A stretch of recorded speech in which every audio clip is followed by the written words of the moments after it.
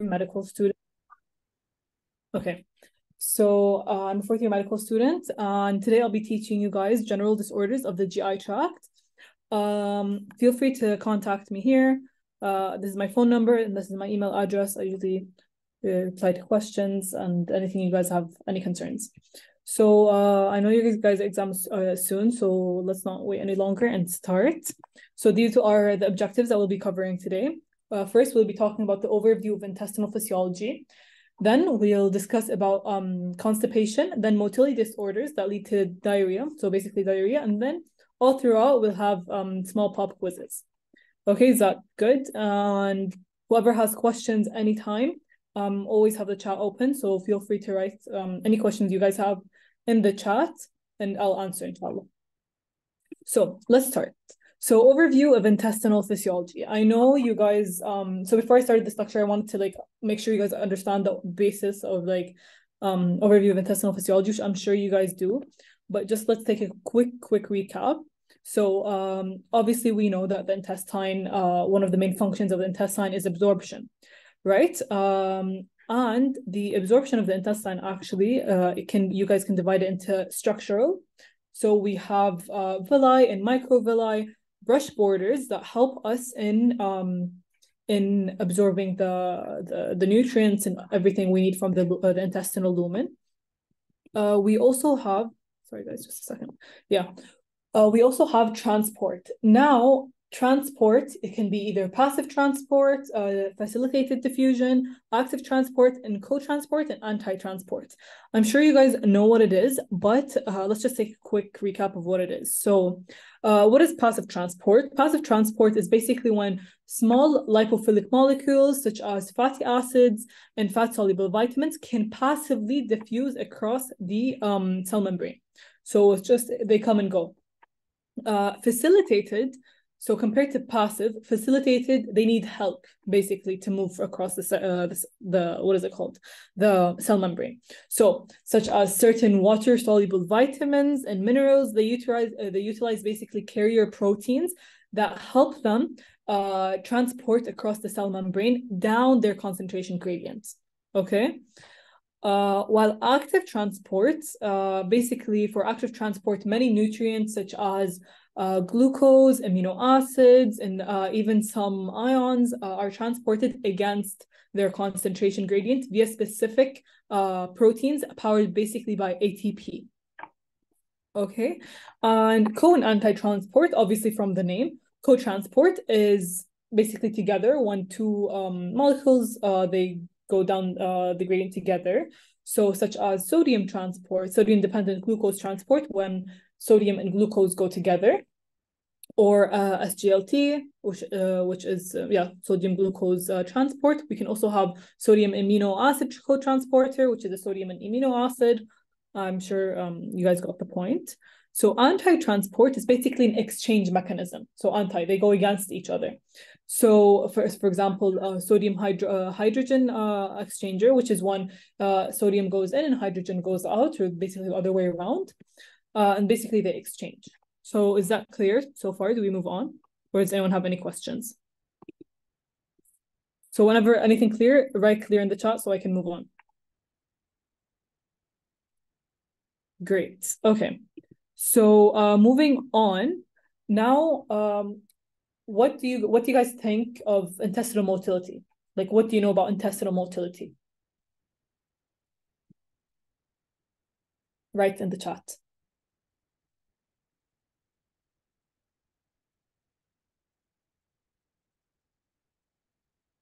Okay. Yes, perfect. So hostile segmentation. So just like absorption, motility can also be divided into exactly segmentation contractions. Perfect. So motility can be divided into many different things. First, structure. So obviously the structure of the intestine help in motility. And what's the structure of the intestine? Basically, the large intestine, they have haustra, which are like basically the shape of an intestine. And what that does is they help move the chyme down. We also have peristalsis. Peristalsis is very, very important in intestinal motility. Why? Because it's basically the primary mechanism responsible for moving food and chyme. Moving food and chyme. How? It does that by coordinated contractions and relaxations of smooth muscle layers in the intestinal wall. And when that happens, basically it creates like a wave-like movement, and that propels the food down the intestine. So that's for peristalsis. Now, segmentation, what segmentation basically is that it's similar to peristalsis in the sense that it involves rhythmic contractions and relaxations of specific segments of the intestine. And they basically in the small intestine here that help move the food down. Now, who knows what the difference between peristalsis and segmentation is? You guys can write it in the chat.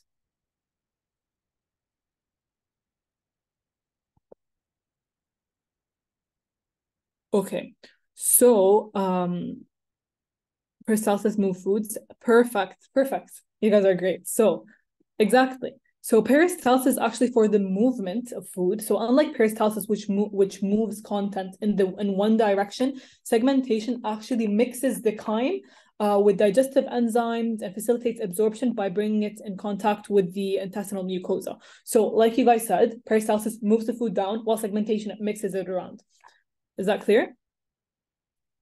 Okay, so now we'll be moving on to GI pacemaker cells, which is also very important in intestinal motility physiology.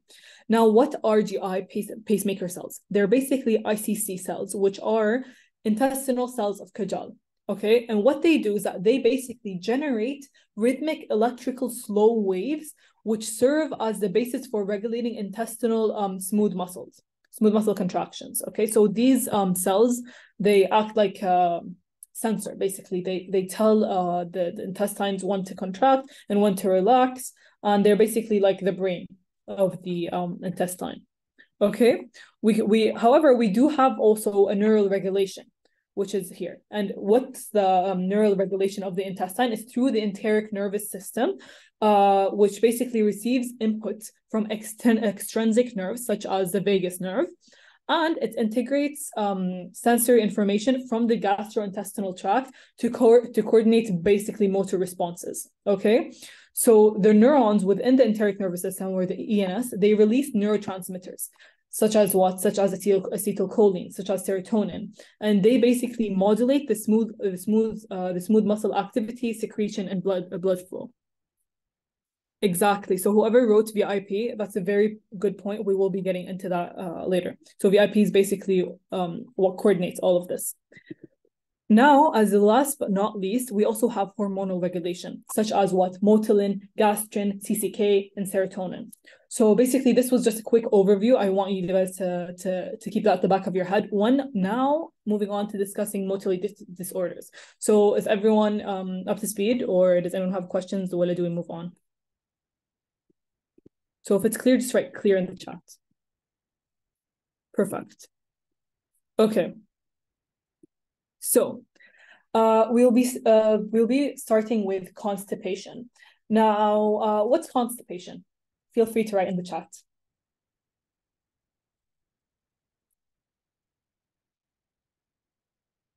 I know it might seem like a dumb question. Why is she asking us what constipation is? Well, because constipation actually has a definition. So a lot of you might think that, oh, constipation is when, like, the inability to defecate. Well, yes, that is that, but actually has a clear definition. Hard stool, difficulty in passing stool. Exactly.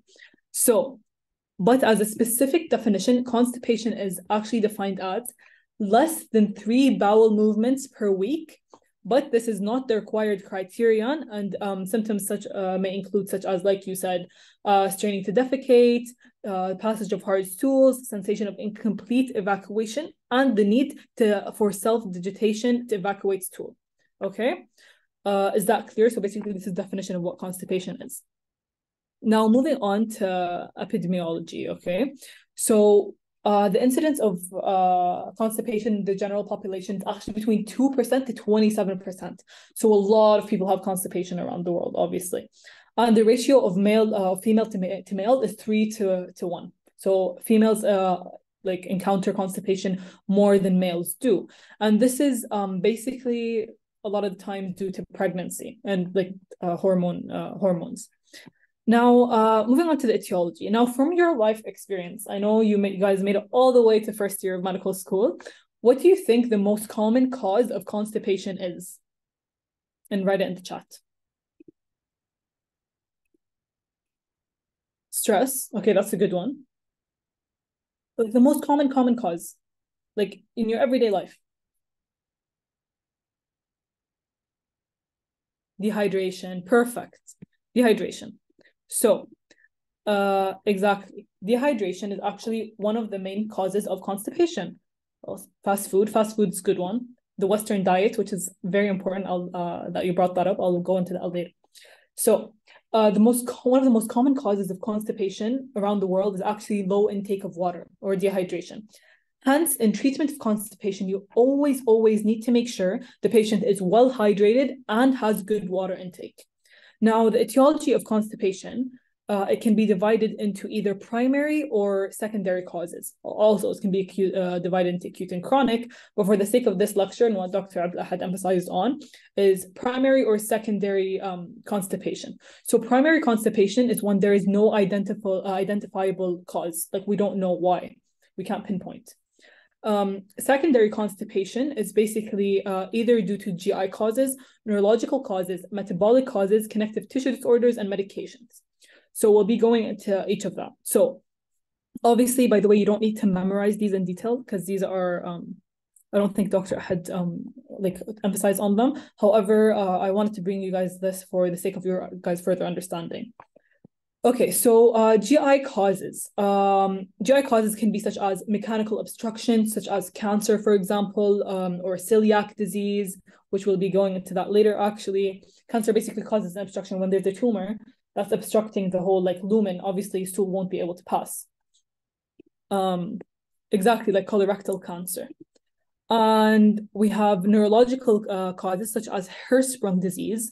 You guys don't need to know what Hirschsprung disease is. Just know that it can cause neurological causes can also be cause of constipation. Metabolic causes such as hypothyroidism and diabetes can also cause constipation. Connective tissue disorders such as lupus, and medications. Medications is actually very important because opioids and analgesics such as NSAIDs can also cause constipation, which are the main side effects. Exactly, and hypercalcemia. Exactly. Like you said, hypercalcemia as a result of many different things can cause constipation. So, how is constipation defined? Constipation is actually, for example, you know how we said a person comes to you and you go like, oh, I feel constipated. That's a lot of what people say. But you know, like, is this actual constipation or are they just, they can't defecate? So as we said, the definition, going back to the definition of constipation, is when there's less than 3 stool movements or bowel movements per week. Now, this is also defined based on certain criteria. And the most common criteria is actually the Rome 4 criteria for functional constipation. There's also the American College of Gastroenterology definition, the American Gastroenterological Association definition. Don't need to know that, okay? However, when a patient comes to you in the clinic, what will they present with? Well, the most common causes or the most common features, clinical features of constipation are basically straining during defecation, difficulty passing stool, lumpy or hard stool consistency, like one of you guys said, sensation of incomplete evacuation or anorectal obstruction. So basically someone will come to you and they go like, I keep on trying to use the bathroom. However, the patient, like, the patient can't defecate, okay? And abdominal cramping, also keep in mind when the patient is bloated, they can't use the bathroom. Obviously, they'll have abdominal pain and cramping. And the manual maneuvers to facilitate defecation. Remember when we said here that self-digitation to evacuate stool is one of the criteria. It could happen in some patients where they feel like they can't defecate, so they will basically try to release the stool with their finger. Okay, also, overall, the description of constipation is basically when there's less than 3 defecations per week. And here's the Rome 4 criteria that I added for you guys. You guys don't need to know this in detail, but know that there are like 7 types of different stool consistencies, all the way from constipation, like very severe constipation, which is hard lumps, to like very watery diarrhea. Okay, so does anyone have any questions so far, or do we move on?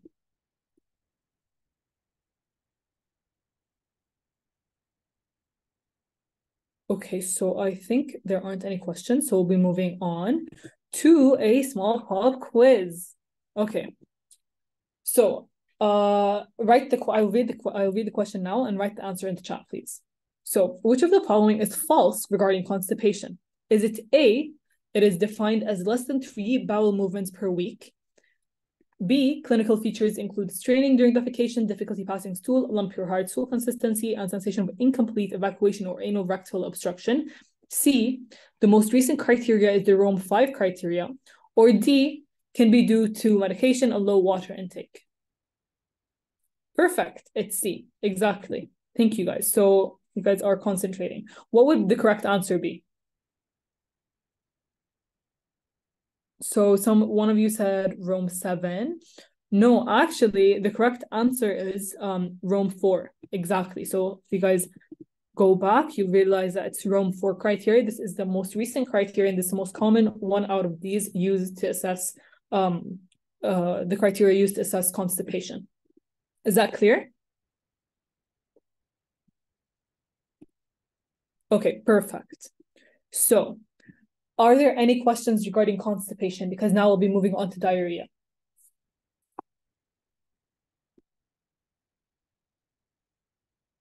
Okay, so I don't think there are any questions. So before we move on and talk about diarrhea, okay, perfect, clear. So before we move on and talk about diarrhea, let's talk about the normal flux and why we don't have diarrhea all the time, right? So, your everyday life, you don't always have diarrhea. Now, why is that? Well, your intestine obviously are actually made up of crypts and villi. So what are the villi responsible for? Write it in the chat.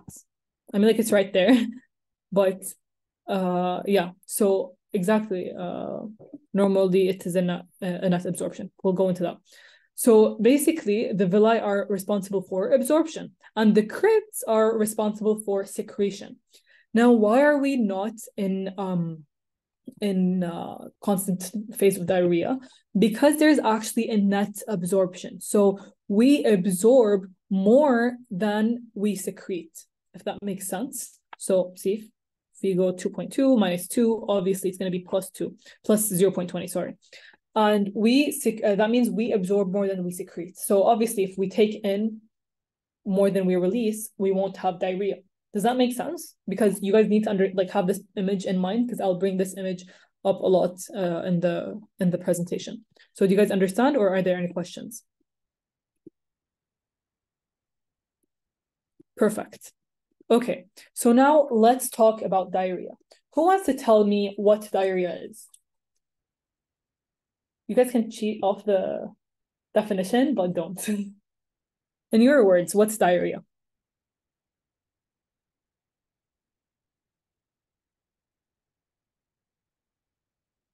Okay, so watery stool, and it's more than 200 grams. Perfect. It's right there.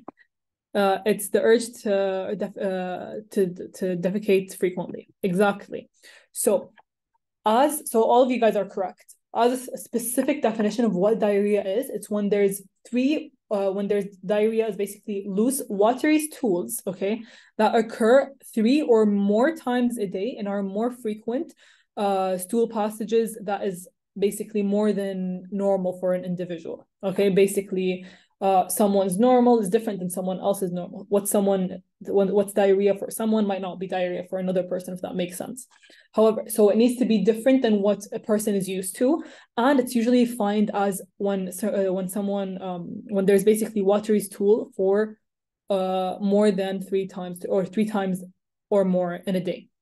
And for basically typical adults, okay, that have a Western diet. So remember, I think one of you guys said fast food, okay?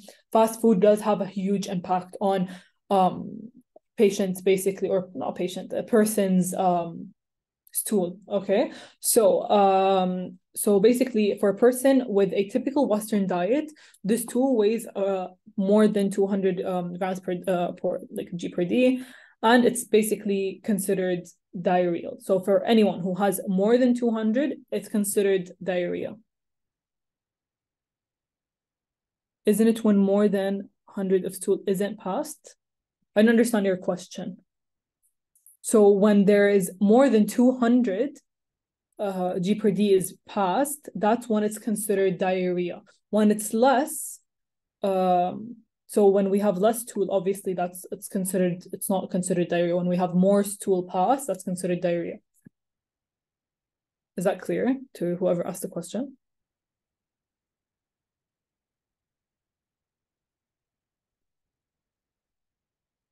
Okay, so I'll move on. If it isn't clear, write your question and I'll answer it, okay?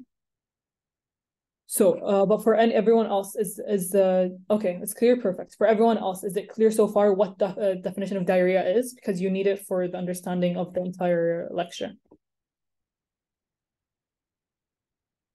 Okay, perfect.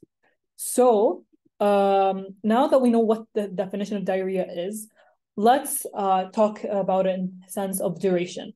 So we have three different types of basically diarrhea based on duration. We have acute, persistent, and chronic. So acute diarrhea is basically diarrhea that lasts 14 days or less. So basically 2 weeks or less, okay? Persistent diarrhea is diarrhea that lasts between 15 days to 30 days, which is between 2 to 4 weeks. And chronic diarrhea is basically diarrhea that lasts more than 30 days, and its symptoms can be basically continuous or they can come and go. So basically when someone has diarrhea for more than a month, it's considered chronic diarrhea. Now, remember when we discussed here that basically we don't always have diarrhea because of a net absorption. The body absorbs more than it secretes, okay? Now in diarrhea, it's actually different. So we can infer that diarrhea is due to either a problem in absorption or secretion. And so you guys need to keep that in mind when talking about the different types of diarrhea now that we're going to do that in the upcoming slides. Okay, so we'll be talking about 3 different types of diarrhea. We'll be starting with osmotic diarrhea, then we'll talk about secretory diarrhea, and then we'll talk about exudative diarrhea. So is everything clear so far? Does anyone have any questions about constipation or definition of diarrhea before we go into diarrhea into detail?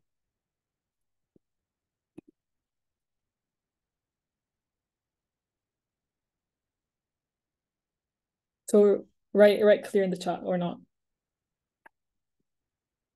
Okay, so since there aren't any questions, we will be moving on to osmotic diarrhea. So what is osmotic diarrhea? Basically, water gets drawn into the lumen because either of poor absorption. Remember here when we said that it's basically we're in net absorption. So when we have less absorption, it will cause diarrhea. So water gets drawn into the lumen of the intestine because of poor absorption and either due to ingestion of hydrophilic molecules, such as salts, sugars, and laxatives. So hydrophilic molecules, they will draw the water to them. Obviously, hydrophilic, they love water. I don't know if you guys were with me in pre-med, but I taught hydrophilic, like, Phil from Modern Family. Hydrophilic, water-loving, we all love Phil. So water gets drawn to hydrophilic molecules and it stays in the lumen, causing diarrhea, okay? And basically, this causes alteration in osmotic gradient. Hence, there's more molecules. Water will get more drawn into the lumen, causing all that diarrhea. What could be causes of osmotic diarrhea? So we can either have osmotic laxatives, and laxatives are basically drugs that help you guys and help everyone get diarrhea basically, and they're usually treatment of constipation, okay, such as magnesium citrate, lactulose, and polyethylene glycol. You guys don't need to know that, okay. Also malabsorptive disorders such as lactose intolerance, fructose intolerance, and celiac disease, they can also cause osmotic diarrhea, and this is the whole point of the lecture today. This is what you guys need to focus on. I'll go into more detail later on. However, I thought it would be a fun fact to include that actually osmotic diarrhea improves with fasting.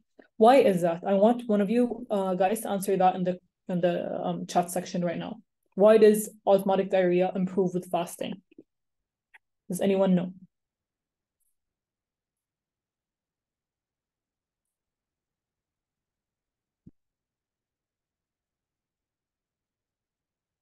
Okay, epithelial cell.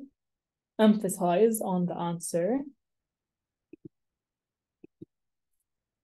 Okay. So they renew every 3 to 5 days. You don't have to absorb it as much. Exactly. Okay, you're right. Because fasting doesn't cause bowel movement.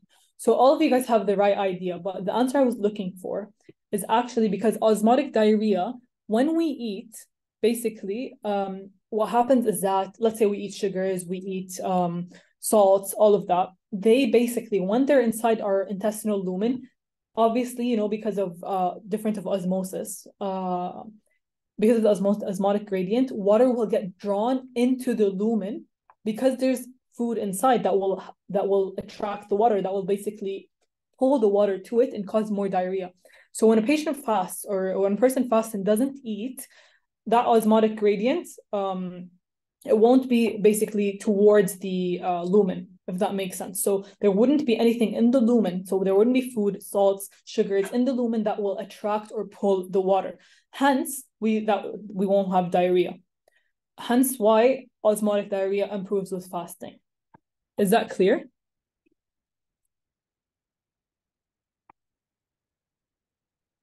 So like that's basically the main mechanism.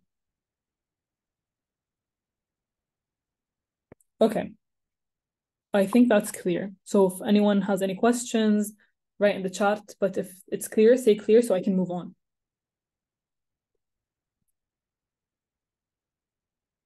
Okay. So since seeing as there are no questions, I will move on.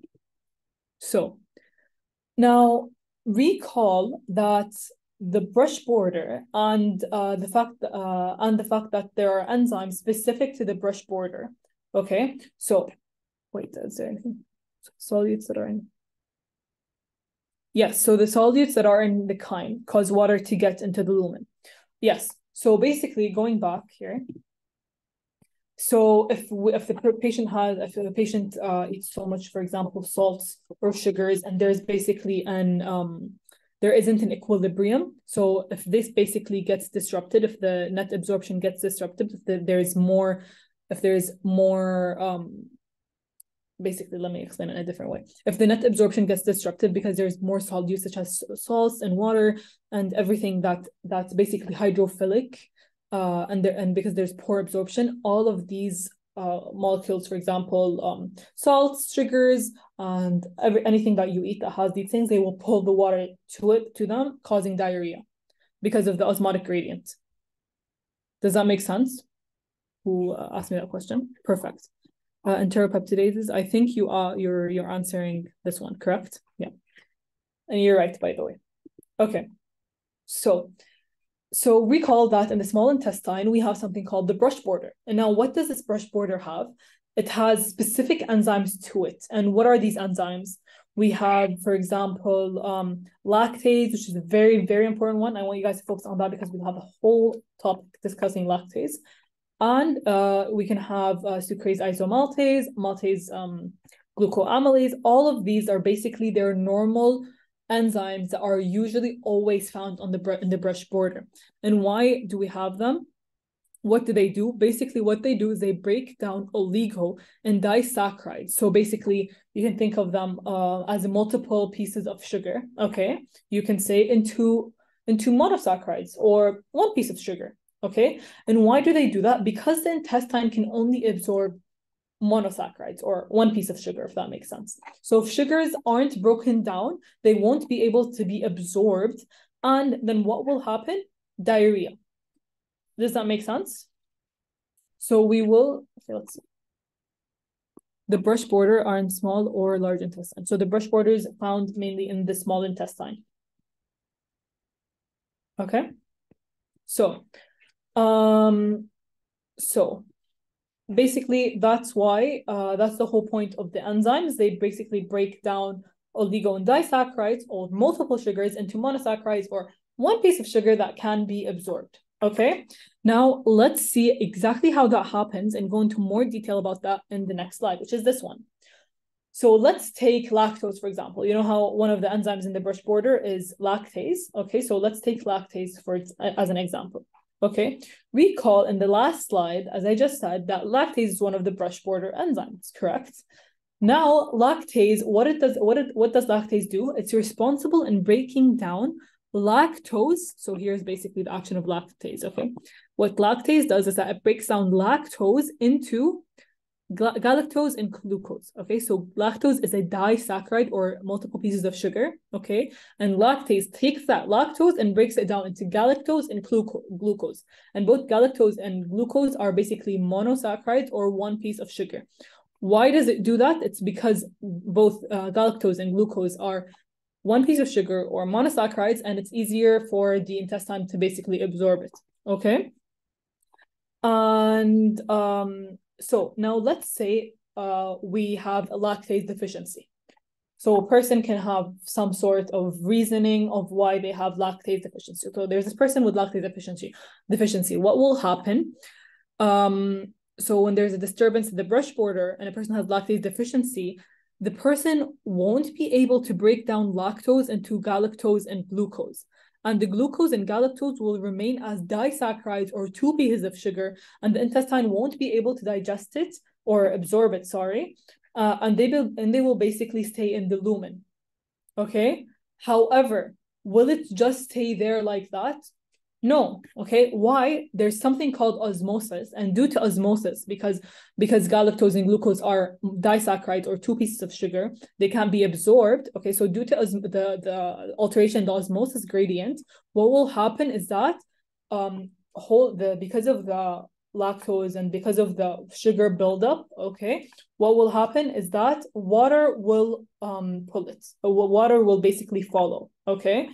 So because of salts and sugars, basically water follows, okay? And because of the osmosis gradient, what happens is water follows, and where water follows and goes from an area with less concentration to higher concentration, okay? So basically, water likes to follow people, and lactose is basically hydrophilic, and it will pull water if it's not broken down. Okay, and what will this cause? It will cause diarrhea. Yes, you're right. So glucose and galactose are monosaccharides. Oh, sorry, I said disaccharides. I'm so sorry. I meant the monosaccharides. So let me recap. Sorry if I confused you. I meant to say monosaccharides.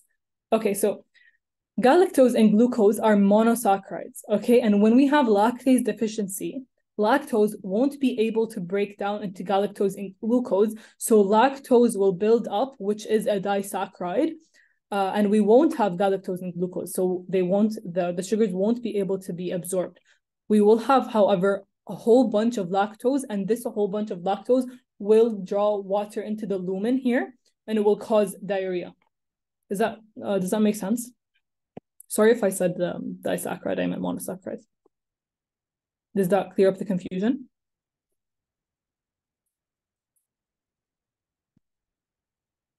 Okay, perfect. Okay, so however, people with lactase deficiency, will they have diarrhea alone? No. Okay, they will also have bloating and flatulence. And why is that? It's because of the buildup of lactose, which is basically why we have bloating and flatulence. Okay, so lactose is a sugar, and who loves sugar? I want you guys to tell me who loves sugar the most. Obviously, in the sense of GI and the gut. Okay, me? Okay, I love sugar. I love sugar too. Okay, the pancreas. Okay, that's not the answer I was looking for, but great thinking. And we all love sugar. Bacteria, exactly. Thank you guys. Bacteria, perfect.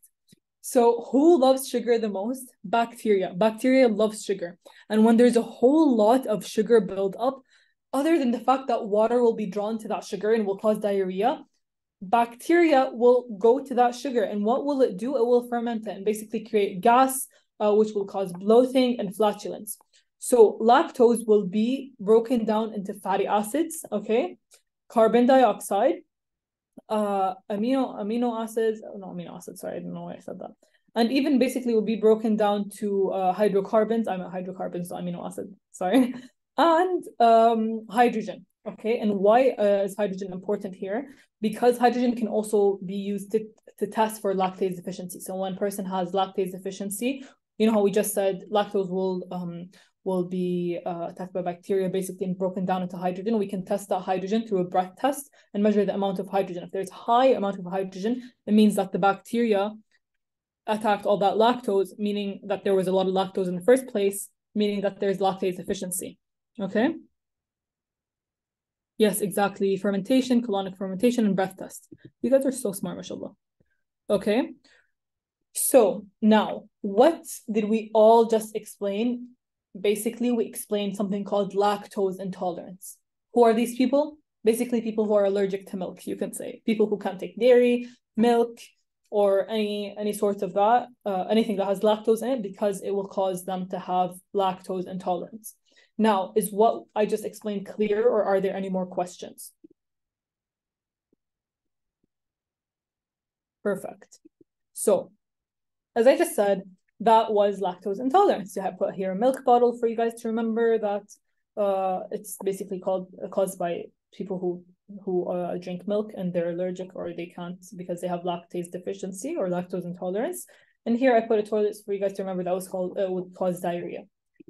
Now, we just talked about lactose intolerance, or in other words, we can say dairy or milk allergy. But is milk the only thing people can be allergic to? No. Have you guys ever heard of gluten allergy? I'm sure you guys have heard of it. Okay, so there are people who, yeah, exactly, celiac disease, perfect. So people actually, just as people can be allergic to milk or lactose intolerance, there are people who can actually be allergic to gluten, okay?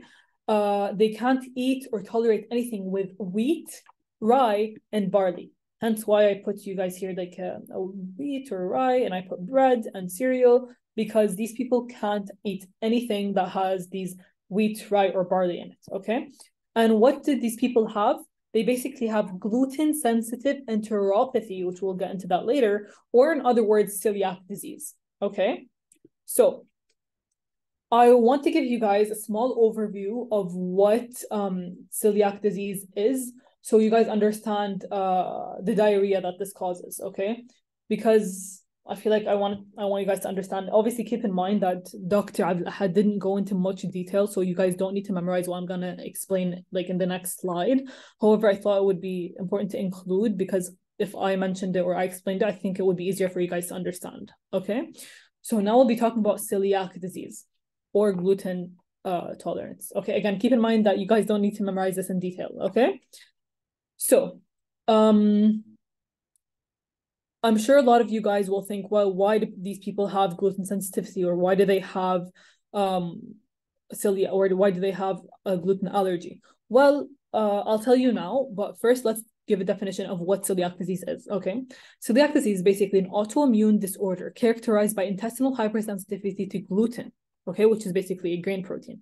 It is more common in females. So basically this, why am I including this? Because I feel like in some like exams, you guys might see like certain hints that can help you guys get the answer, okay? So it will basically be an autoimmune disorder. That's basically the patient will be mainly a female, okay?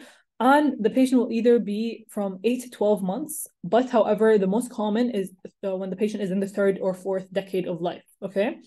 Now, this is the etiology or the reasoning why celiac disease happens. However, you don't need to know that. You don't need to know that at all. Like I took this now in 4th year, okay, or 3rd year or whatever. But for you guys as first years, you guys don't need to know that. However, I thought to include it because I'm sure a lot of you guys will be asking like, why do these people have celiac disease?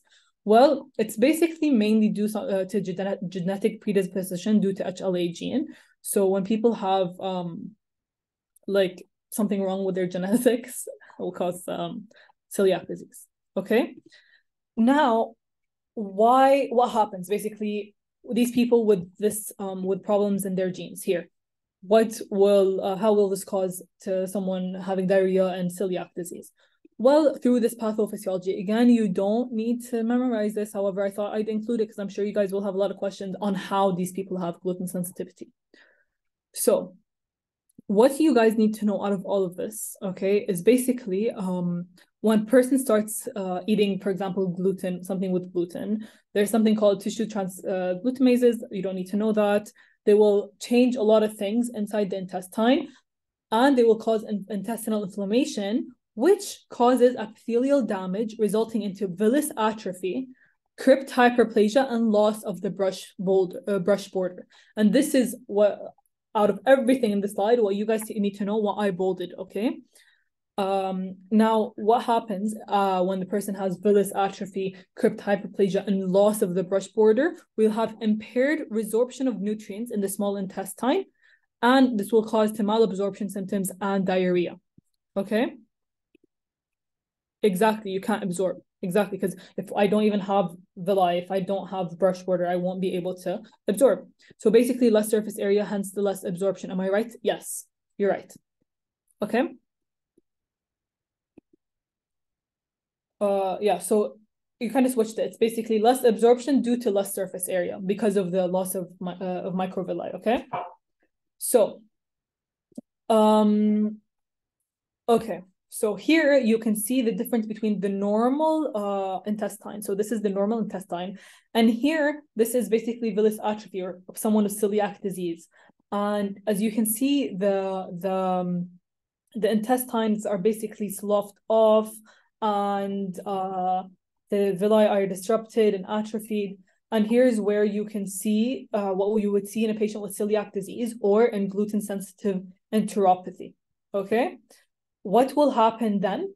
Obviously, we'll have osmotic diarrhea. Why? Due to loss of the villi, villus atrophy, because of the lack of absorption. So when we have loss of villi, when we have the loss of the crypt abscesses down here, and when we have complete loss of the brush border, we won't be able to absorb all those nutrients. So what will happen? All these nutrients, they will build up in the intestinal lumen and they will draw water to them. So they will pull water with them, and causing a lot of water and water buildup, obviously, which will cause diarrhea, okay? Because of the lack of absorption. Hence, it's called osmotic diarrhea. So celiac disease causes osmotic diarrhea.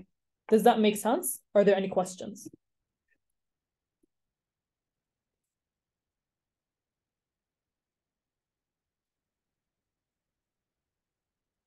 Okay, I think clear, guys. Is it clear? Or are there any questions? Let's write clear in the chat if it's clear, so I can move on. Okay, so seeing as there are no questions, I think it's clear. So moving on to a summary, okay? So osmotic diarrhea is basically excessive accumulation of osmotically active solutes in the lumen, okay? Now, it can be due to, for example, reduced surface area for absorption, as I just said, in celiac disease, gluten-sensitive enteropathy, or it can be ingestion of absorbable substances by individuals with absorption defect, such as lactose by lactase deficient patient. So everyone else in the world who doesn't have lactase deficiency, they're healthy individuals who can drink milk without having diarrhea. However, and obviously, hence why lactose is absorbable, okay? But people with absorption defect who have lactase deficiency, they will have osmotic diarrhea because of the lactose buildup. Or we can also have ingestion of non-absorbable substances by normal individuals. So the first line here, if any of us take these substances, we will get diarrhea. Why? Because they are non-absorbable. They're meant to draw water, and they can be in the used in the treatment for what is it called? Constipation, like some people use for laxatives. Okay, some of them are sorbitol, which is sugarless gum, which basically is hydrophilic and it will pull water, and for example, magnesium, which is an antacid. Okay. Can you repeat, why does it cause osmotic diarrhea? Which one? Do you mean celiac disease or lactose or lactose intolerance? Yes, celiac. Okay. Why does celiac cause osmotic diarrhea? Okay. So let's go here. Okay. So you know how what's basically important for us to know is that we have a brush border in the intestine, right? And this brush border, it helps us absorb all these nutrients, okay? So when we absorb all these nutrients, there won't be any nutrients there in the lumen. We absorb them all, okay?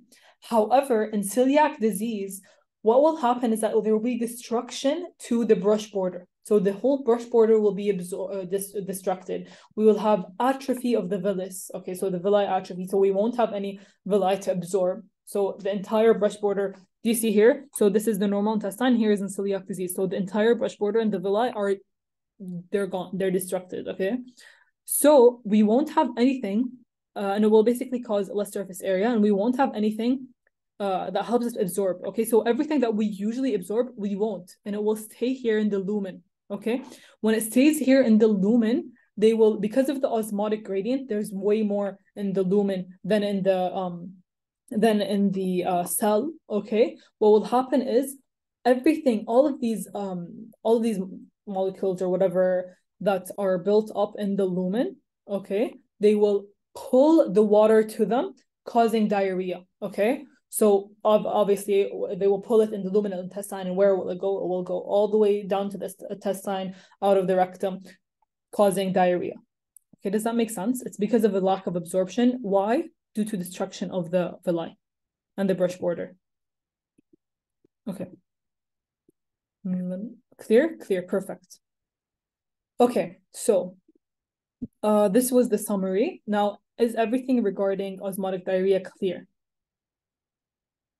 Okay, perfect. So this is basically a summary of osmotic diarrhea, as I just said. Now, this is basically, remember this line here, we normal people, we have net absorption. This is why we don't have diarrhea. However, in osmotic diarrhea, because of celiac disease, because of lactase deficiency, what happens is the secretion is fine. You know how the secretion is fine, but the problem is with absorption. Because of the lack of the brush border, because of the destruction of the brush border, absorption decreases by more than 20%. See the difference between the normal, which is 2.20, to a decrease to more than 20%, which will get 1.76, which will have us into more secretion than absorption, which is completely opposite to where the body's used to. Hence, we will have a net secretion. So we will secrete more than we absorb, causing diarrhea. Is that clear?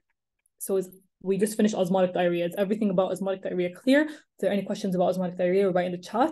If not, write clear so we can move on.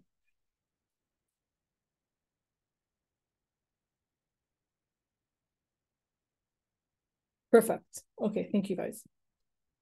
Okay, so now we'll have a small pop quiz on osmotic diarrhea.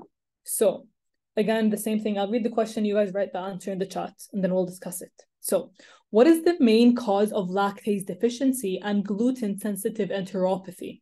Is it A, loss of the brush border causing an inability for the intestine to secrete? B, loss of the brush border causing an inability of the intestine to absorb? C, lack of osmotic gradient? Or D, equilibrium between blood and intestinal lumen? B, perfect. I'm so proud of you guys. I actually wrote this question to confuse you guys, but you guys are so smart, mashallah. So it's actually, this is A and B are similar. However, B says absorb and A says secrete. So in lactase deficiency and gluten-sensitive enteropathy, we will have an issue with absorption due to the lack of brush border causing osmotic diarrhea. Okay, so the answer is B, as you guys can see. So another question is, what happens in celiac disease that leads to osmotic diarrhea? Is it A, sorbitol malabsorption, B, lactose deficiency, C, people don't like cereal, or D, villus atrophy, crypt hyperplasia, and loss of the brush border? D, B, B. Okay. So the correct answer is actually D. Okay. Why? Here, let me show you guys the correct answer. Why? Because here, keep in mind, we talked about celiac disease, which is gluten allergy, or basically gluten insensitivity. Okay. Or yeah, sensitivity, not lactose. Okay.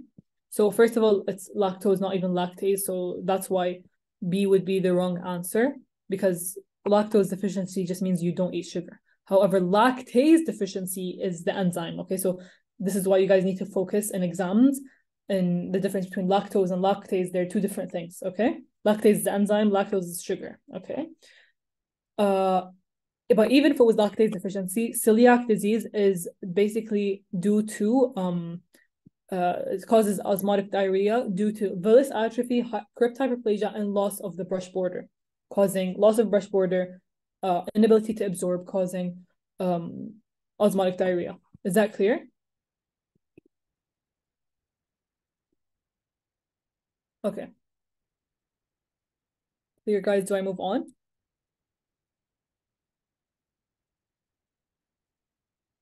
Okay.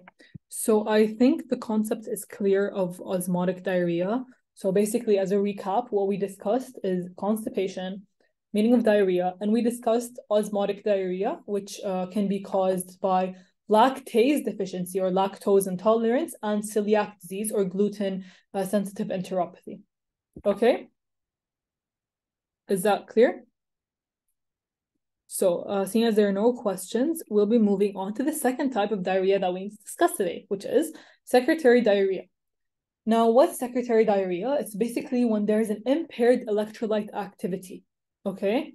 So there is no disruption to the intestinal mucosa compared to osmotic diarrhea. So osmotic diarrhea, we said that there is a lack or disruption to the brush border. However, in secretory diarrhea, the intestinal mucosa is normal. So there's no disruption to the intestinal mucosa.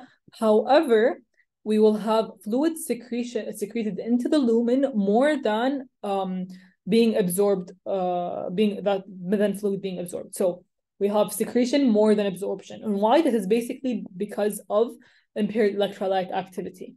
What can be the causes? It could be, for example, bacteria, okay, such as cholera, which we'll go into more detail about that later, or E. coli.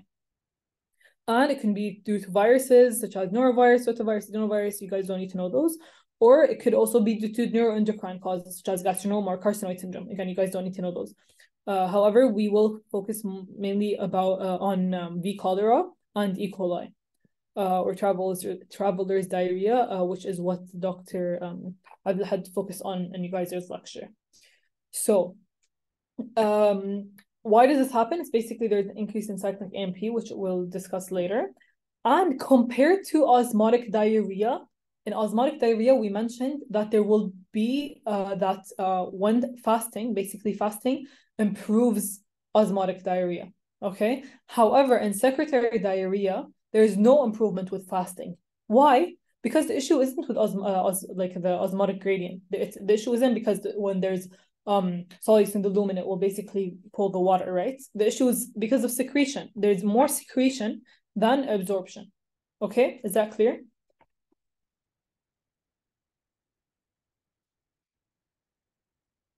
Guys, is that clear? Perfect. Thank you. Okay. So here's a quick summary of what secretory diarrhea is, and we'll go into more detail in that later. So recall how we said in the last slide that in secretory diarrhea, there will be an imbalance in electrolyte, which is what causes secretion. Well, here is why. There are basically two main reasons. It's the reason one is because due to chemical irritation. Okay, for example, let's say ricinoleic acid, okay, which is found in castor oil. If, for example, someone ingests that and it stays in the lumen, this will basically cause irritation to the luminal to the epithelial wall of the intestine, okay, and the body will want to get rid of that because it's not like the body isn't used to eating that, obviously, because if something causes a chemical irritation, the body will obviously want to get rid of that, right? And how does it do that?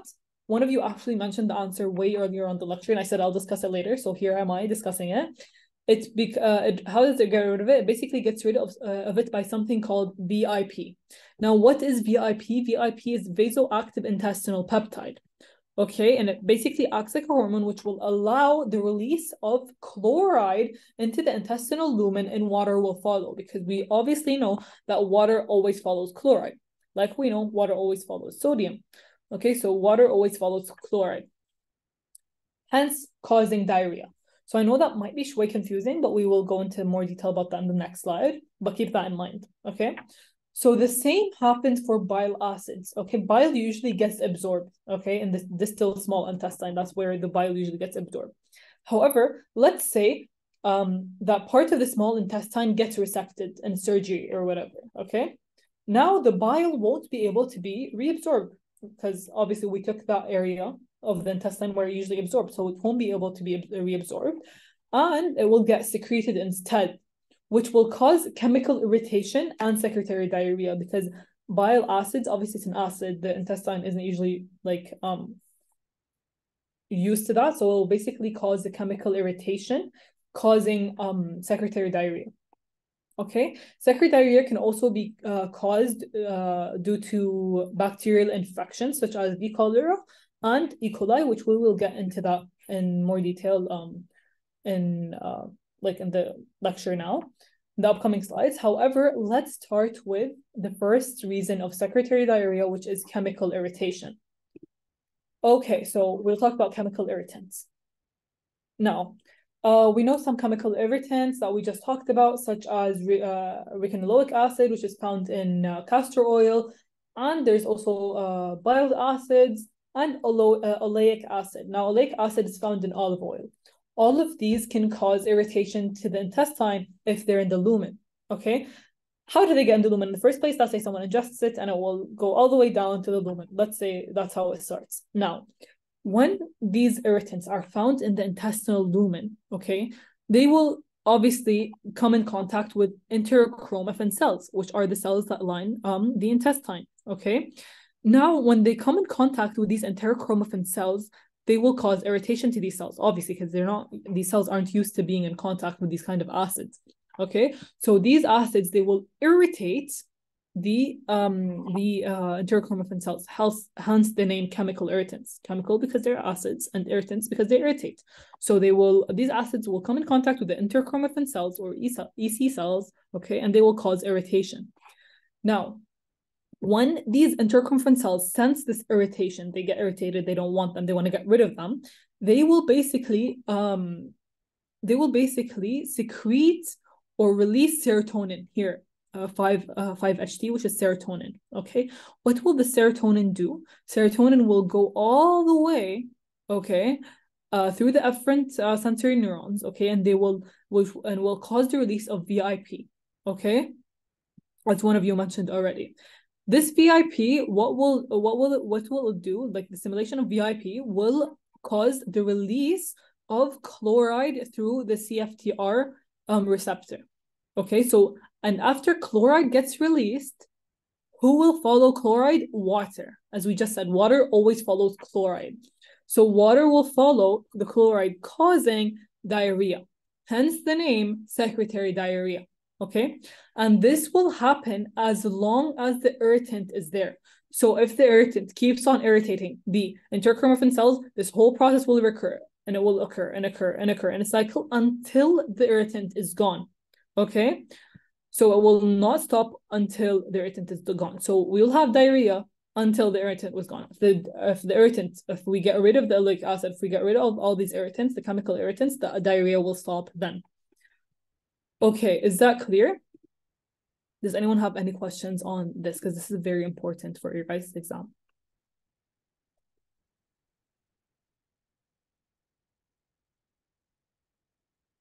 So write yes in the chat if it's clear.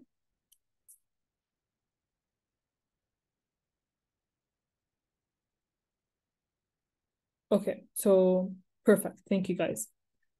Okay, so moving on. So we already basically explained this, okay?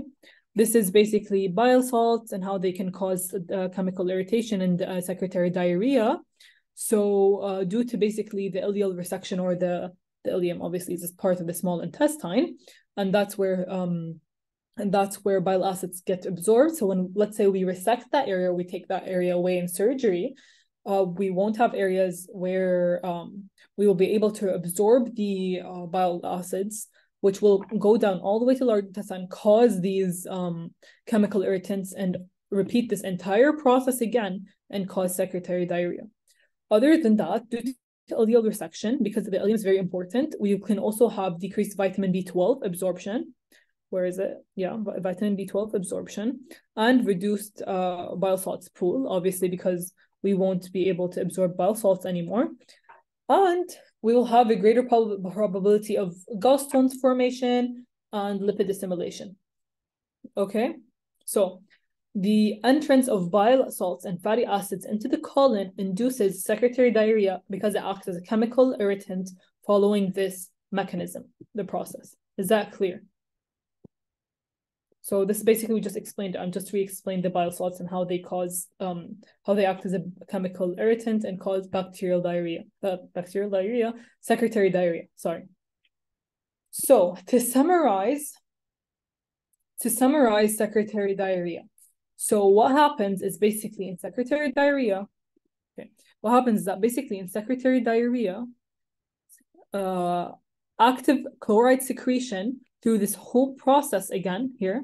See all this whole process that will lead to chloride secretion from the CFTR, and it will cause water to follow, causing secretory diarrhea. So chemical irritation, such as long-chain fatty acids, bile salts, it will stimulate serotonin release, and then the enteric nervous system will cause VIP to be released, and VIP will act on the CFTR, which will release chloride, and chloride, water will follow chloride, and it will cause secretory diarrhea.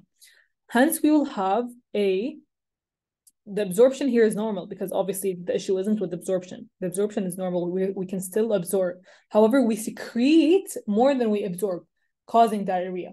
So recall that in, where is it called? In osmotic diarrhea, where is it? Osmotic diarrhea, we have the secretion is normal. However, we have decreased absorption, hence diarrhea.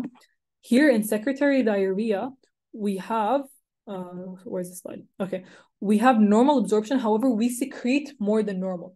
So secretion increases by 20%, as you can see. So compared to 2, we have 2.40. which will give us a net secretion. Hence, we secrete more than we absorb, causing diarrhea. Is that clear? So please write clear in the chat if it's clear. So what we just discussed is chemical irritants and how it causes secretory diarrhea. Now, we just said that, going back here, perfect. Okay, thank you guys. So going back here, so we said that chemical irritation can cause bacteria, chemical irritation can cause secretory diarrhea. However, bacterial infection can also cause secretory diarrhea, which is what we will discuss now.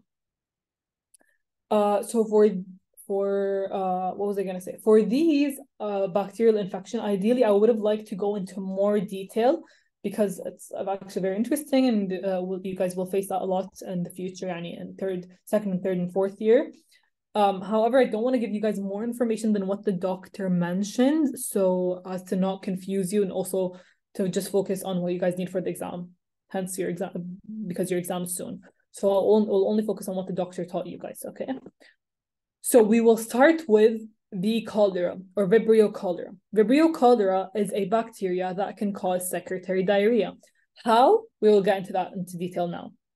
Okay, however, fun fact I want to share with you guys is that in exams, when you see someone says rice water stool, when it says rice water stool, automatically you guys will think cholera. Okay, it always usually refers to cholera, because the characteristic of cholera is watery rice watery stool. Okay, rice water stool. Hence here I put C bacteria for V. cholera, and here I put rice for you guys to remember that rice water stool is always V. cholera. Okay, let's see you guys' questions. Increased cyclic MP. Oh, I thought it was questions. Oh, okay. No, yeah. But thank you for answering that. It means you're concentrating, which is so good. Okay. So this is fun fact. I brought these pictures to help you guys visualize, so you guys will never forget. Okay. These are both for cholera. So the left image here shows the characteristic rice water stool. أول ما تشوفوا rice water stool, the second you see rice water stool, you know it's going to be cholera. Okay, so this characteristic for cholera.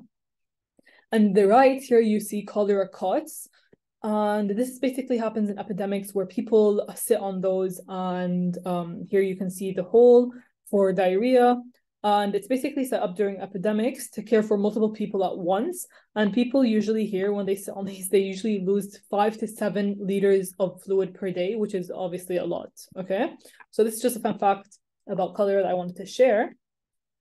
Yeah, and then before moving on, so here I want you guys to focus with me, because this is very, very, very important, and this will definitely come in your exam. Okay, on the cholera and how basically the physiology behind how it causes diarrhea. Okay, are you guys focused? Thumbs up if you guys are focused. Say I'm focused. Perfect. Okay. So, great. Thank you, Razan. Okay.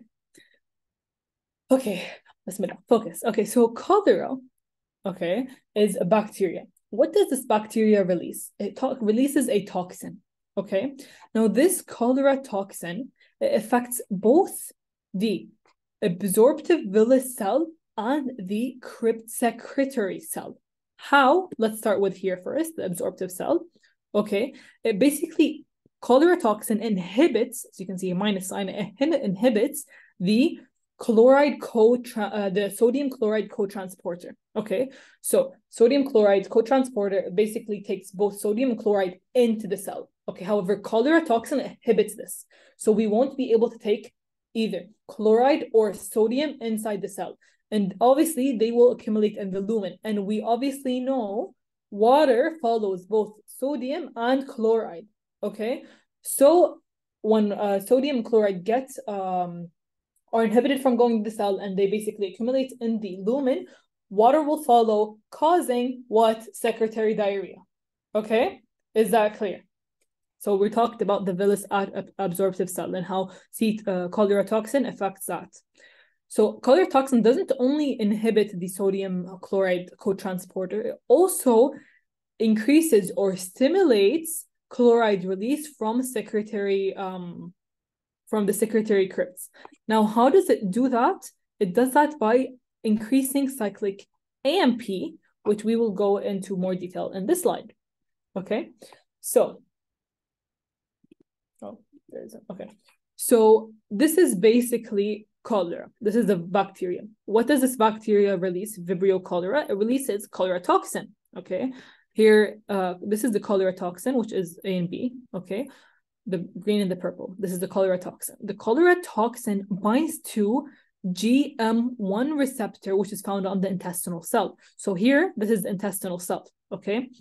GM1 is a receptor found on the intestinal cell. And what binds to that? Cholera. So cholera toxin binds to the GM1 receptor found in the intestines.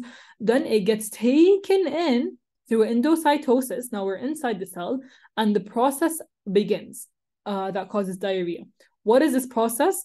It's basically, it causes an increase in cyclic AMP. Keep that in mind. Cholera causes increase in cyclic AMP, which then activates the CFTR receptor, okay, responsible for the release of chloride. And chloride will get released, and then it will get secreted into the lumen, leading water to follow, causing diarrhea here, okay? Keep in mind that the cholera toxin binds irreversibly. So once it's bound, it will always be there. Now, does this mean we will always have cholera infection? No. Why? Because as one of you actually mentioned at the beginning, which was very smart, is that the cell regenerates every 3 to 6 days. So the only way for us to get rid of this cholera toxin, because it binds irreversibly, is through cell shedding. So when the cell sheds, it will get rid of this cholera toxin, which is bound to the receptor, and this naturally happens every 3 to 6 days. Now, is this clear? I know this was maybe a lot, but this is very important. And if you guys have any questions regarding this, the cholera, please ask me to repeat, and I would be more than happy to do so. But you guys need to understand this. Okay. You always say crystal. Do you like crystal clear? I like the fact that you say crystal. Okay. Anywho, so moving on. So crystal clear. Okay, perfect.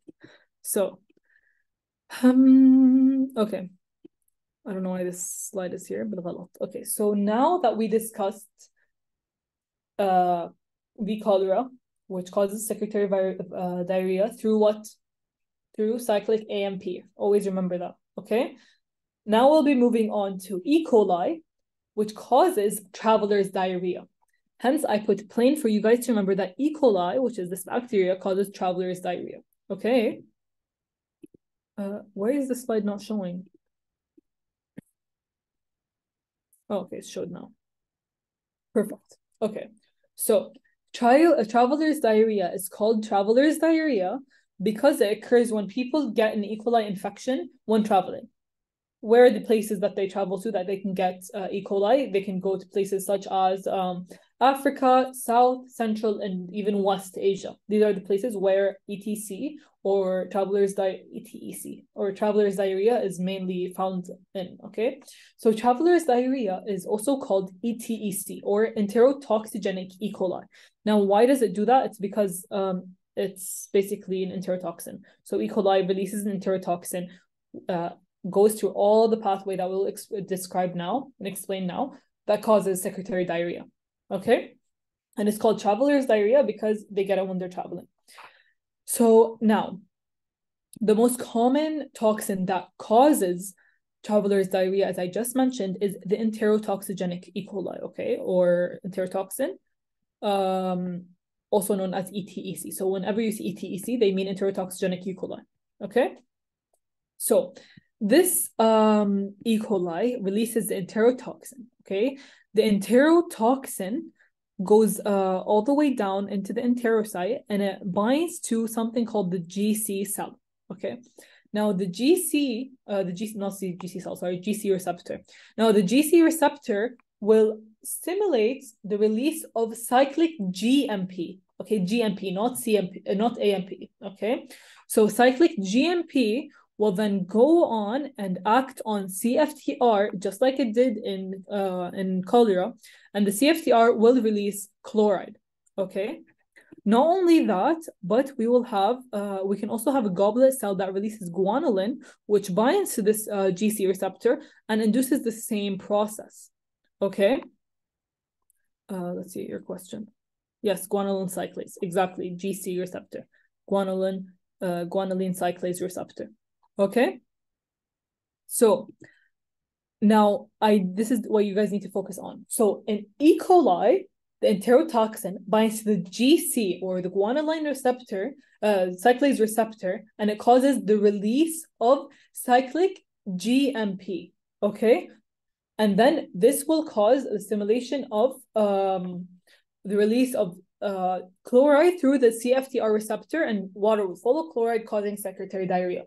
Compared to cholera, which binds to GM1 receptors and releases cyclic AMP, okay? Which will then move on to have the same process by activating the CFTR receptor, releasing chloride, water follows and causes diarrhea. So they both have the similar outcome, the same outcome with chloride release and water following. However, in E. coli, what's the difference is the receptor that it binds to, because in E. coli it's the GC receptor and activates cyclic GMP, while in cholera, it activates cyclic AMP through the GM1 receptor. Cholera, okay? Does that make sense?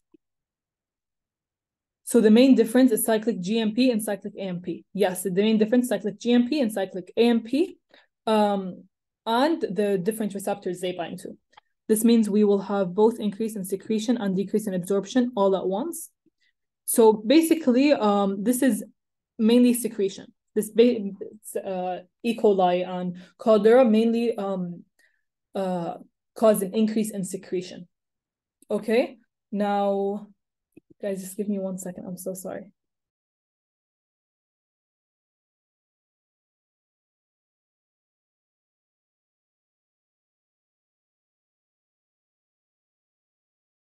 Sorry, guys, I'm in the library and people are coming to get their things.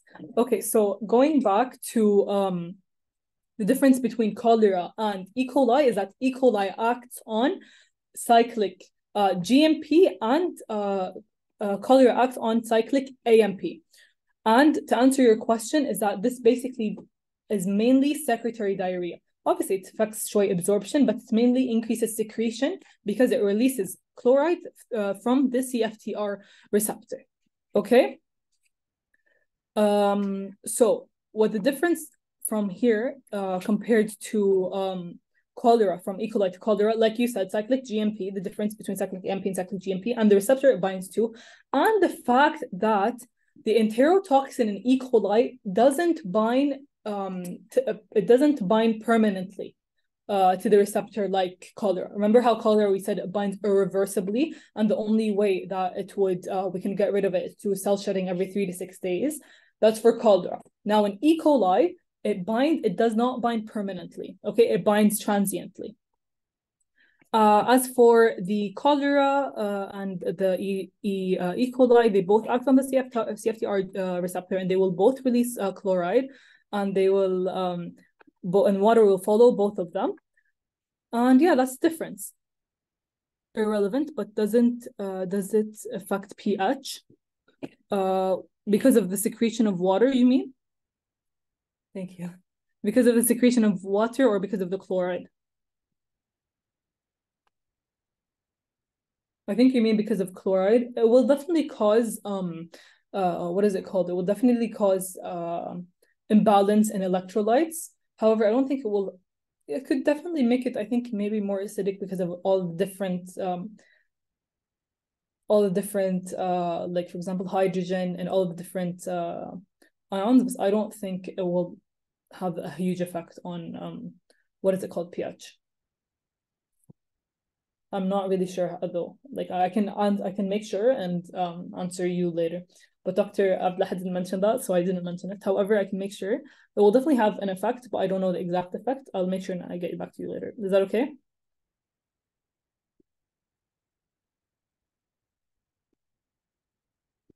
Okay. Okay, perfect. Thank you. Okay, guys, so I made a small mnemonic. I don't know if it will help you to remember the difference between E. coli and cholera. Let's say you're saying in an exam and you don't know which one is cyclic AMP and which one is cyclic GMP. So in cholera, it's cyclic GMP, okay? So you can think of E. coli as jump, okay? I thought that would help. So GMP, which is GMP, can also think of it as jump, which is the same like pronunciation, okay? And why would you think of jump? Because traveler's diarrhea, you're jumping from one place to another. So GMP, jump, okay? And cholera, cyclic AMP, camp. So it stays in one place. Like you'll be stuck on that place with rice watery diarrhea on the cholera cots. E. coli is a cool guy that jumps. Exactly. That's a cool different way in the mnemonic, yeah. I thought mainly it would travel for you guys to connect it with traveler's diarrhea, but that's a cool way to remember it. Good job. Okay. Now, I don't know why some of the slides aren't really showing, but yeah, it's fine. So, treatment. So obviously you guys are going to be future doctors. And when you see someone with severe diarrhea, like severe diarrhea, what's the first thing that comes into your mind that you will be worried about and want to fix immediately? Yes. Yes, exactly. You want to fix the dehydration immediately. Okay. And how would you do that? And how would you treat immediately? What would the first thing that you'll do? Exactly, fluid volume. Okay. The first thing you're worried about as a physician when a patient comes with severe diarrhea is dehydration. Okay. And the first thing you want to do immediately is rehydration. Okay. And how will you do that? Obviously, I gave you here hints through the images, through the IV fluid and the water. So you will do that basically by oral rehydration solution. Okay. And I'll go into that more detail now on oral rehydration solution, but do any of you have any questions on cholera and E. coli before I move on to the treatment? Isn't oral should be by mouth? Yes, drink water. Oh, but you're asking why I put IV? Is because this is just an image to get you guys thinking about rehydration. No, this is just I just put it for you guys to think about rehydration. And also, yes, you get them to oral rehydration. However, obviously when a patient comes to you in the hospital, obviously you're going to insert an IV line too, It's the first thing. Every time, it's not anytime from your own experience. Whenever you guys go to the hospital, the first thing they do is insert an IV line. Okay. So yes, both of these cholera and E. coli are mainly treated by oral rehydration solution. However, you also want to keep the fluid in the blood, if that makes sense. But as for this lecture, focus mainly on oral rehydration solution, which we will talk about now. Okay, so what's good is that if you recall in the villus absorptive cells, okay, here in the villus absorptive cell, cholera inhibits NaCl. Okay, it inhibits the sodium chloride co-transporter. Okay, which is what causes diarrhea. However, it does not inhibit the sodium glucose co-transporter, nor does it inhibit the sodium amino acid co-transporter. Okay, the green or brown circles, they don't get inhibited. Okay, why is this good? Well, this is good because when giving oral rehydration salts, water would be able to be taken in. You know, it will still be able to be taken in, even though this is inhibited. Water will still be able to be taken in, as it doesn't follow the same mechanism as what causes diarrhea. Okay, hence, when you're given oral rehydration therapy with sodium glucose and amino acids, water will follow that into the cell, making the patient be able to get rehydrated. Does that make sense? This is also an important concept. So if you have any questions on that, let me know.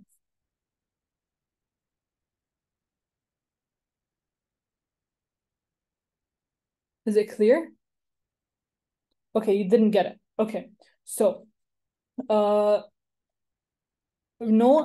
how we said that in cholera, how does cholera cause diarrhea? Because in the villus absorptive cells, it causes diarrhea by inhibiting, here the minus sign, inhibits the sodium chloride co-transport, right? Okay, and if you get what I'm saying, right, Ashan, I can follow up with you. Okay, so cholera, it causes diarrhea by inhibiting the chloride sodium co-transporter, causing diarrhea, okay? Here. Now, the cell, however, doesn't only have this one mechanism of getting sodium in, okay? It also has different mechanisms of getting sodium in the cell, such as sodium glucose co-transporter and sodium amino acid co-transporter. And we know that water always follows sodium. Cholera, however, only inhibits the sodium chloride co-transporter, okay? It doesn't inhibit sodium glucose co-transporter, nor does it inhibit sodium amino acids co-transporter. So the way it causes diarrhea is by inhibiting sodium chloride co-transporter, causing more sodium chloride to accumulate in the lumen. Water will follow. We always remember, water always follows chloride and sodium. Okay, will follow chloride and sodium, causing diarrhea. However, for rehydration, it basically works on the ones that cholera doesn't affect, such as chloride, such as sodium glucose co-transporter and sodium amino acid co-transporter. Okay, so when taking water orally, okay, and sodium and when taking oral rehydration salts, okay, sodium and glucose and sodium and amino acid, they will still be able to get transported in the cell. And what follows sodium, glucose, and amino acids? Water. Okay, so this is basically teaching you the mechanism of why you can still give patients oral rehydration therapy through the oral rehydration salts, which are sodium, glucose, and amino acids, and why the patient will be rehydrated, because these co-transporters are still viable and cholera doesn't affect them, meaning they will still be able to take water in the cell, making the patient rehydrated. Does that make sense? Hopefully. Okay, perfect. That's so good. Okay. So now that this is clear, I'm assuming, inshallah, if any of you have any questions, ask me anytime. We will move on. So this is basically the slide. By the way, I got a lot of the slides from Dr. Abdul Ahad's slides because I want to explain on them exactly and how the images he brought, and also because a lot of them are self-explanatory. So yeah. So this big picture here in the top right basically shows you that the cyclic AMP does not have an effect, or the cholera, you know how it increases cyclic AMP. The cyclic AMP does not have an effect on the sodium glucose co-transporter, okay? nor does it have an effect on the sodium amino acid co-transporter. Hence, it allows the water to be taken in when giving rehydration oral salts. Okay, so basically this explains the same as the slide. Okay, is everything clear so far? Say clear if it's clear. And if there are any questions, don't hesitate to ask me anytime. What's CT? Where's CT? Oh, CT, cholera toxin. Cholera toxin.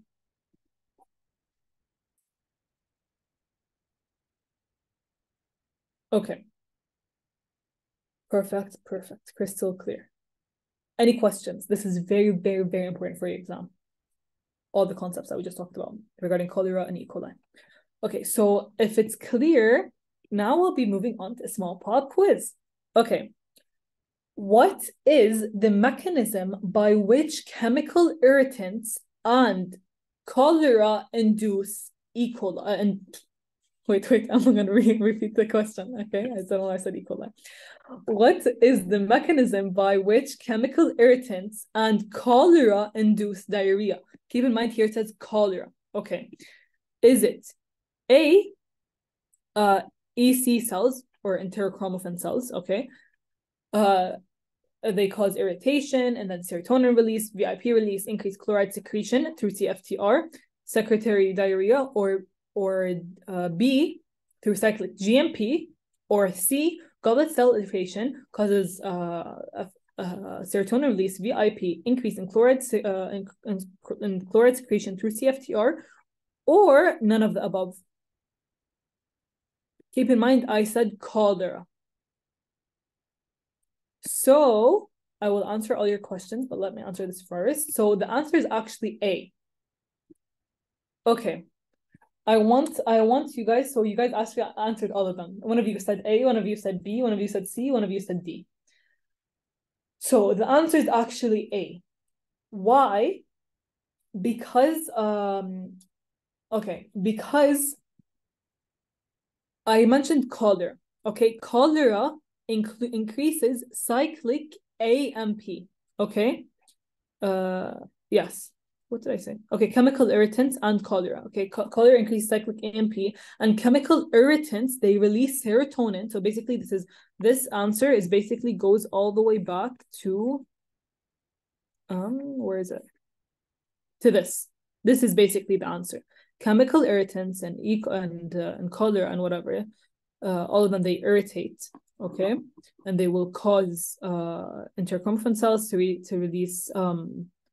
It's a trick question. It is a trick question. It releases serotonin, which will increase VIP and act on the CFTR and increase chloride. Okay, so why? Okay, let's go back and answer all your questions. So why is it not B? Because I mentioned cholera. What increases cyclic GMP is E. coli. Okay, why is it not C? Because I mentioned goblet cells. And goblet cells are not the ones that get irritated. They get irritated. What gets irritated is the enterochromaffin cells. Okay, none of the above. Obviously, it's the wrong answer. I didn't want to include also a really long answer for you guys to get confused, but obviously it's one of the answers here. So the correct answer is enterochromaffin cells. They get irritated. Keep in mind, it's enterochromaffin cells, not goblet cells. Why is it not goblet cells? You guys might think, oh yeah, I saw goblet cells before. Where did you guys see goblet cells? You guys saw goblet cells in E. coli. See here? This is goblet cells when they release guanylin and they act on the GC cells to release cyclic GMP. Okay, this is where you guys saw goblet cells. Okay. As for EC cells, it's enterochromaffin cells, not goblet cells, and they release serotonin. So obviously, 5-HT is the same as serotonin, and then this will cause VIP release, and it will increase chloride secretion through the CFTR, and it will cause secretory diarrhea. So this is basically this. Okay, is that clear? Does anyone have any questions? It's very important for you guys to understand this concept. Crystal clear. Perfect. Okay, mashallah, you guys are doing really good, by the way. Okay, we have a second question. This is a simpler question. Okay, which of the following state the difference between cholera and ETEC, or enterotoxigenic E. coli? Is it A, cholera is cyclic GMP and ETEC, or E. coli, has cyclic AMP? B, cholera uses cyclic AMP, while E. coli, enterotoxigenic E. coli, uses cyclic GMP. C, cholera uses, both of them use cyclic AMP, or D, both of them use cyclic GMP, or E, cholera has bloody stool and E. coli has rice water stool. Perfect. I'm so proud of you, all of you guys guessing all of them correct. So the answer is actually B. Okay, why? Because remember when we said cyclic GMP jump, and you jump from one country to another, so it means traveling diarrhea. Okay, so E. coli or enterotoxigenic E. coli or traveler's diarrhea is cyclic GMP. Okay, and cholera, it's cyclic AMP. You're camping. You're staying on that cholera cot. You're not moving. Okay, because you have diarrhea. Okay. And yeah, and so this explains the first four options. So cholera actually doesn't have bloody stool. It has rice water stool, which is the characteristic of cholera. Okay, is that clear? Do we move on?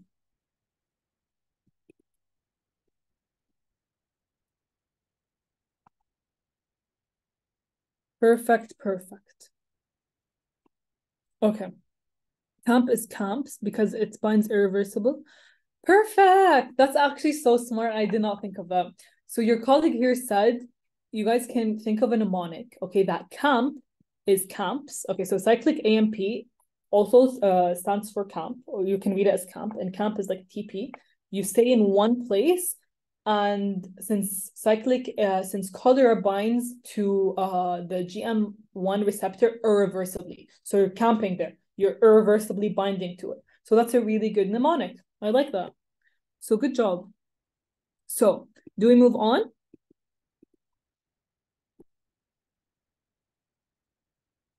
Okay, yes. So last but not least, we will be moving on to exudative diarrhea. Now, what's exudative diarrhea? Exudative diarrhea is basically, what's exudate in the first place? Exudate is fluid leakage from capillaries during inflammation. Okay, so what's the characteristic or the basically most important thing in exudative diarrhea? It's inflammation. Okay, so when does this happen? It happens when there is epithelial injury, okay, and inflammation. However, compared to secretory diarrhea, remember, secretory diarrhea does not have any epithelial injury, okay? Compared to osmotic diarrhea, obviously, osmotic diarrhea, we have epithelial injury because of the brush border. At secretory diarrhea, we don't have injury. And here we have epithelial injury and inflammation, hence the exudate, okay? So exudative diarrhea, epithelium is injured and inflamed, causing exudate to release, and hence the name exudative diarrhea because of inflammation or inflammatory cells. And we'll go into that later. And the most common cause of exudative diarrhea is bacterial infection caused by C. difficile, okay, Clostridium difficile. And we'll go into that later, like now. But first, you guys need to understand that in our body, we have normal microbiota. Correct? So this is the normal bacteria, our best friends, the bacteria that live in the normal gut. Okay, they don't hurt us. It's basically a mutual relationship between us and them. So you can say it's a mutual relationship. We give them shelter and they give us protection. Why is there importance in our normal flora or normal microbiota? Okay, so the normal microbiota actually lives in close proximity, as you can see here, lives in close proximity into the epithelial lining layer, and it helps protects us against other pathogens and all of that. Okay, so it's a good relationship between us and them. However, what happens when it gets disrupted? So now we know that the gut has normal flora and normal microbiota, right? Now, can anyone name any of the bacteria that are on their gut normally, so that form the normal microbiota? Can anyone name any of them? So bacteria in the normal flora, just one of them, if you guys know. I'm sure you guys know because this is very important and the doctor mentioned it. But if you don't, that's fine. We'll learn it now. Okay, so I will answer for you guys since none of you guys wrote anything in the chat. So one of the bacteria that's actually part of the normal gut flora is actually C. difficile. Okay, so some of you actually right now might be very surprised to hear that because I'm sure many of you associate C. difficile with a bad connotation, like, oh, C. diff causes diarrhea, you know? It's normal, yeah. See, I'm sure you guys would be surprised. C. difficile is actually, like everyone right now has a small like amount of C. difficile in the normal flora of our gut. It's actually part of our normal flora. However, that's why I said I'm sure a lot of you guys have like a bad connotation of on C. difficile because it does cause a huge severe diarrhea. Now, how does that happen? How does C. difficile cause bacteria? We will get into that later. But for now, I want you guys to know that C. difficile is actually part of our normal flora. Okay. Now, how can it cause a C. diff infection? How can it cause a C. difficile infection? If there's too much of it, it will cause a C. difficile infection, cause diarrhea. Okay. Now, how does that happen? By antibiotics, believe it or not, by certain antibiotics. Okay. I'm sure that you guys have heard that certain antibiotics have diarrhea as a side effect, right? Now, why or how does certain antibiotics have bacteria as a side effect? Well, these antibiotics, obviously, they're called antibiotics, so they kill bacteria, right? These antibiotics, when someone has an infection, they take an antibiotic. So they don't only kill the bad bacteria, they also attack and kill the normal flora or the good bacteria in our gut, okay? So they also kill part of our normal flora and part of our normal microbiota, causing there to be too much C. difficile in the end. So if they kill the bad bacteria, they'll also kill some of the good bacteria. What will get let's say what will get so much produced of it and take over the entire gut? C. diff, right? Because C. diff is there. However, if you kill the rest of the bacteria, what will conquer and be the majority? C. diff, okay? Let's see your guys' questions. Why don't they call like Accutane? Like Accutane? Yeah, sure, like Accutane, if you want to think of it like that, okay? So, why don't they kill C. diff? They do kill C. diff, okay? They do kill C. diff.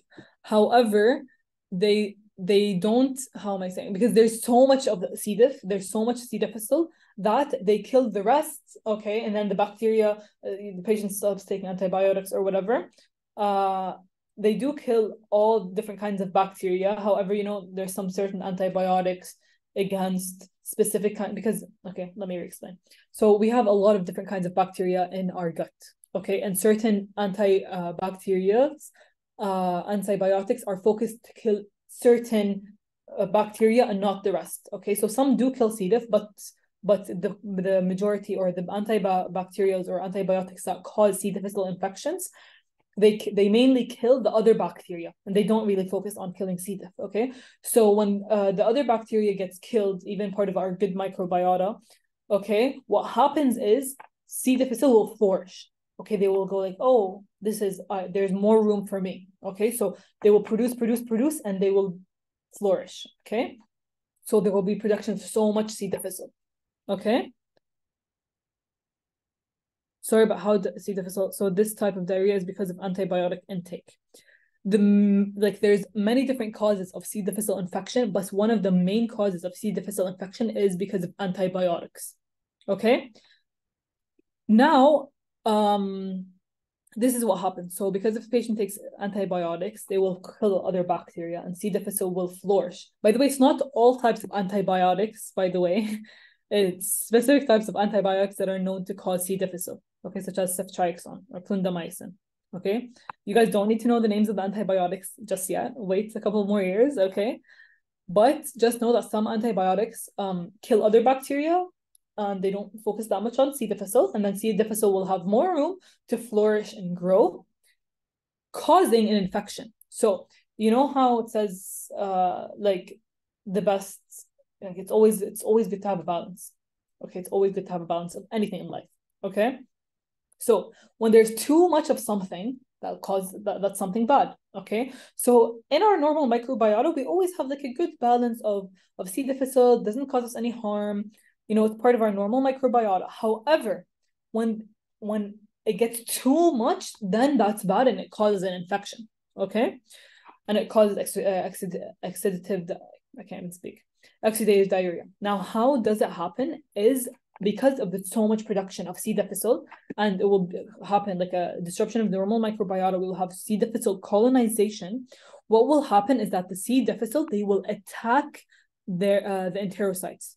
Okay, once the C. difficile attacks the enterocytes or the bacteria or the intestinal cells, what happens is that the WBC cells, the white blood cells in the blood, will get released. See, the neutrophils and the monocytes, they will get released. Okay, and obviously they're inflammatory cells, so they will get released, such as neutrophils and monocytes. They will get released, and they will fight the infection. Okay, and then they will cause an inflammation, obviously because they're inflammatory cells. Hence the name exudative diarrhea. What's exudative diarrhea? It's basically, again, what's exudate? It's basically the release of inflammatory cells. Like I said, remember here, when I said the definition of exudate is fluid leakage from capillaries during inflammation. So here, all of these neutrophils and monocytes, they will get released to fight this bacteria or the C. difficile colonization because it's too much, okay? And it will cause an inflammation. Now, is that clear up till now before I move on? I'll move on. If you guys have any questions, I can explain it, okay? So, you know how we said C. difficile? Yes, clear, perfect. You know how we said that C. difficile, you know, when there's too much of it, it will cause exudative diarrhea because it will cause an infection, okay? So, once we have an infection of C. difficile, okay, you see the C. difficile, it will destroy the enterocytes. You see how here the enterocytes, all of these enterocytes, they're destroyed. What will happen is that neutrophils and monocytes, they will get released to help fight the infection here, and you see that they will fight the C. difficile cells, and it will cause inflammation to occur. And you see the inflammation will increase and increase and increase until, you know, it tries to kill the cells. And do you see how thick the inflammation gets? So basically all of this, all this color, this is all inflammation. So inflammation can get up till 3 to 5 centimeters, if I'm not mistaken. I got that from Dr. Abdulahad. Okay. And when it gets this severe, like when so much inflammation occurs, it will get this severe inflammation. It forms somewhat of a pseudomembrane. It's like a membrane. It's like a whole, it's called pseudomembrane because it's a fake membrane. Obviously, it happens because of inflammation. Okay. But do you see how it covers the entire epithelial lining? Hence the name pseudomembrane. Okay. And what will this cause, or what's the other name of this? It's pseudomembranous colitis. Okay. Why is it colitis? Colitis because it's an inflammation of the intestine. Colitis. Itis is inflammation, and colitis, like obviously the colon. Okay, so it's an inflammation of the intestine. And pseudomembranous. Why? Because it forms pseudomembrane. So C. difficile infection causes pseudomembranous colitis. Okay, because of the inflammation. Yeah. So is that clear up till now?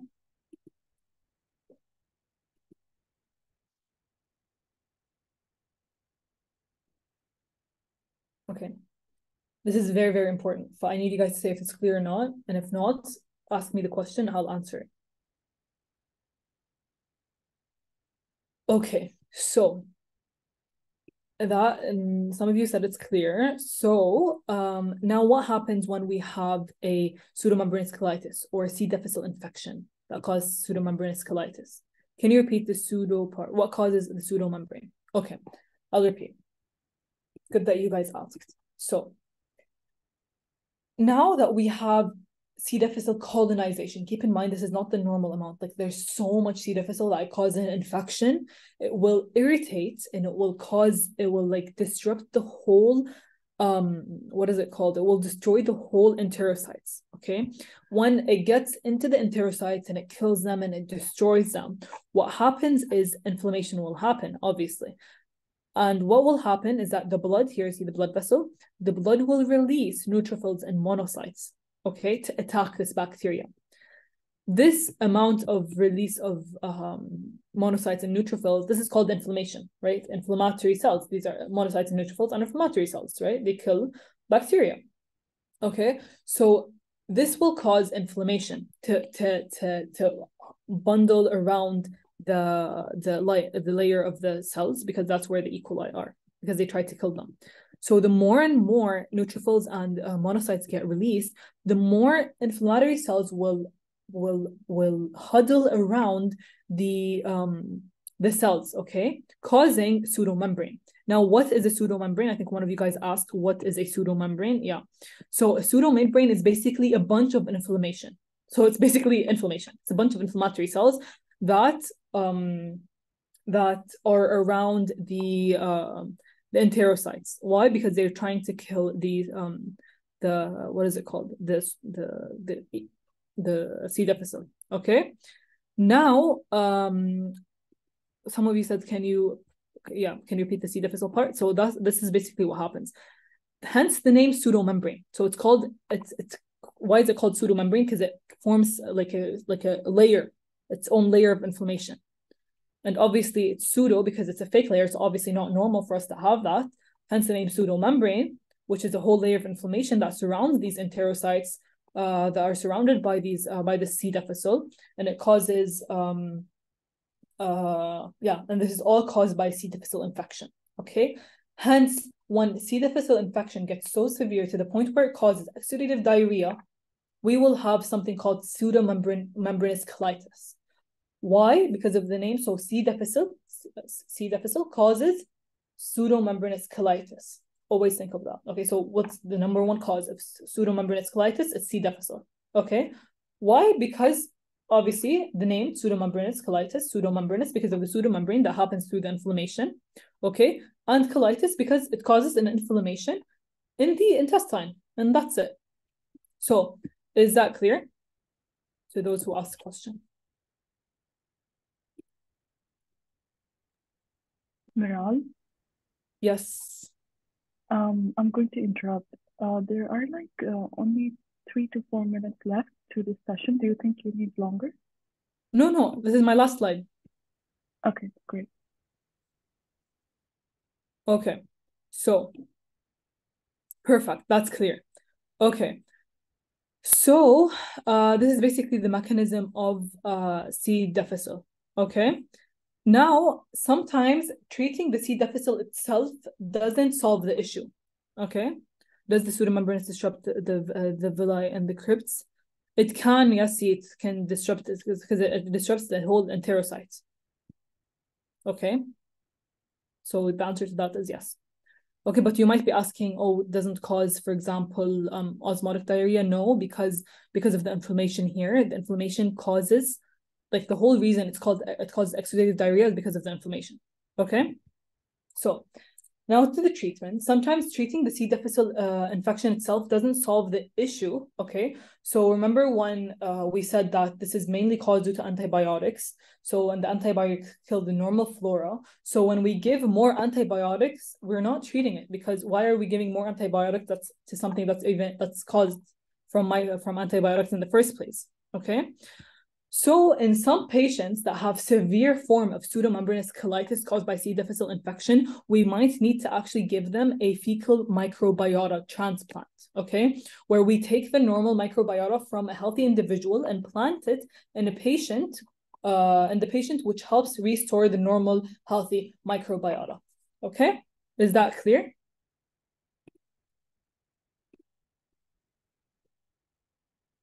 Perfect. So, and that summarizes what the gastrointestinal disorders. So thank you guys so much for listening. Don't hesitate to ask any questions. Again, my name, I'll send this lecture to the BLCs and they will send it to you guys. Of course. Thank you guys so much. You can email me, text me on WhatsApp to ask me any questions. But before you guys go, scan this code, please, for PAL. Thank you. Thank you. I appreciate it. Of course.